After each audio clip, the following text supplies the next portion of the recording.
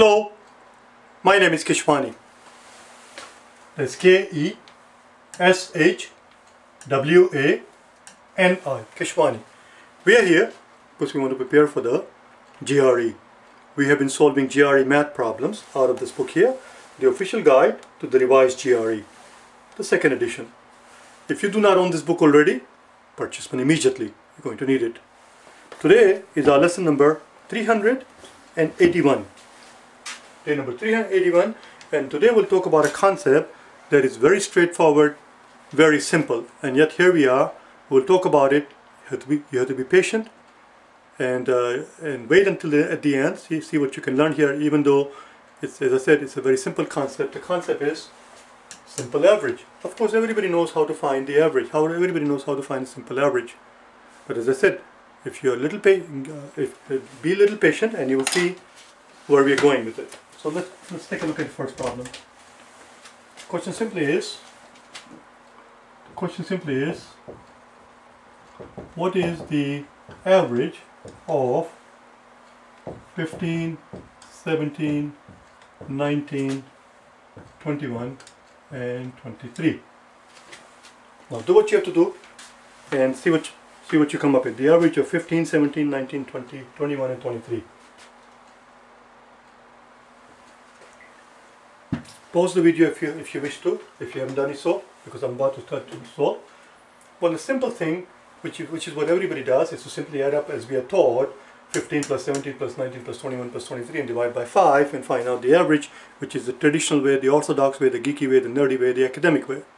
The quick way is to understand that as long as the numbers are evenly spaced, as long as the numbers are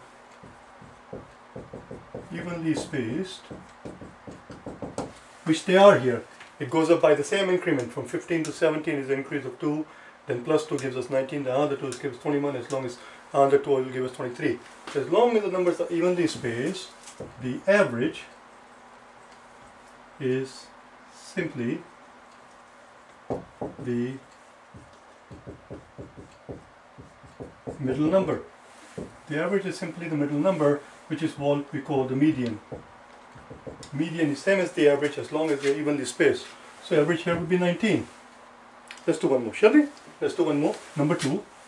Question is, what's the average of 15, 17, 19, 21, and 24? What if we were presented with something like this? 15, 19, 17, 15, 17, 19, 21, and 24. Would we sit there and add them all up? No. First thing we'll check, first thing we always do in the exam when we are asked to do any kind of average is to see if the numbers are evenly spaced. And if they are not, ask yourself, what is the odd thing here? How is it that they are not evenly spaced? What's the problem here? Well, the problem here is that this 24 should have been 23. Had it been 23, then of course the average would have been 19. But it's not 23, it is one more than that, it's 24. Instead of 23, it is 24. So what are we going to do with that extra one? But that extra one has to be divided among how many people? 1, 2, 3, 4, 5 people. There you go, the new average is simply 19 and 1/5. The 19 and 1/5. Think of this, if it makes it easier for you, think of this in terms of money. So first person is $15, second person is $17, $19, $21.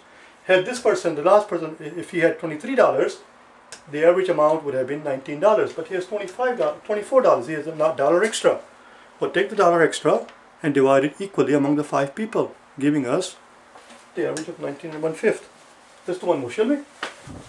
Let's do one more. This one, you do it yourself. Number 3, you're going to do it yourself. What's the average of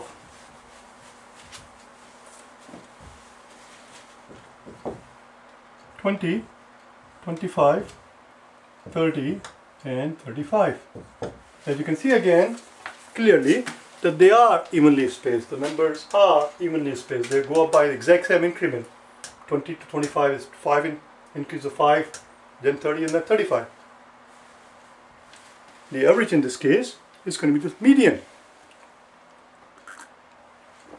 Except here, we have odd number of numbers. So median is going to be the average of these two. The number that falls exactly between 25 and 30 is 27.5. But what if they had given us, what if they ask us, what if they ask us what's the average of not 20, 25, 30 and 35, but if you happen to see instead of 35, if you happen to see 38.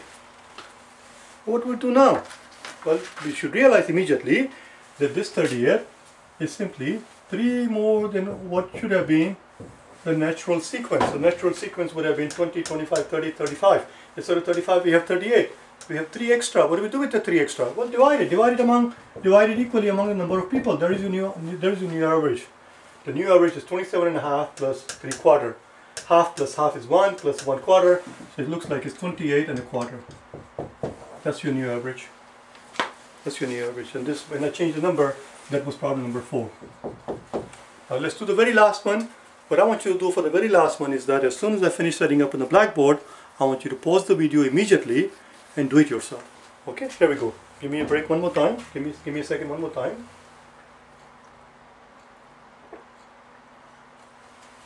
And the last one is exactly how you can expect to for this concept to appear in the exam. Typically it appears as a quantitative comparison question. Here is your column A, here is your column B, and you're being asked to compare, and you're going to do it yourself. As I said, as soon as I set it up, as soon as I finish writing it, pause the video, do it yourself. In column A, it's asking us to compare 5 times the average of 15, 17, 19, and 22. 5 times the average of 15, 17, 19, and 22. And here we are asked to compare this quantity with this quantity, which is the average of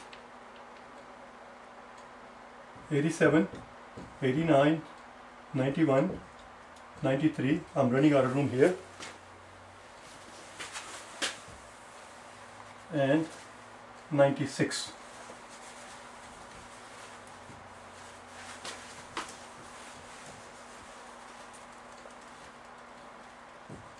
(15, 17, 19, and 22) versus the average of 87, 89, 91, 93, and 96. Pause the video one more time. 87, 89, 91, 93, 96, 15, 17, 19, 22. 5 times the average of these 4 numbers versus the average of these 5 numbers. I'll give you 5 seconds for you to be able to do just that, which is to be able to pause and unpause the video. When you have done so, resume the video, and then we'll compare your work against the work that we will do together. Okay? Here we go.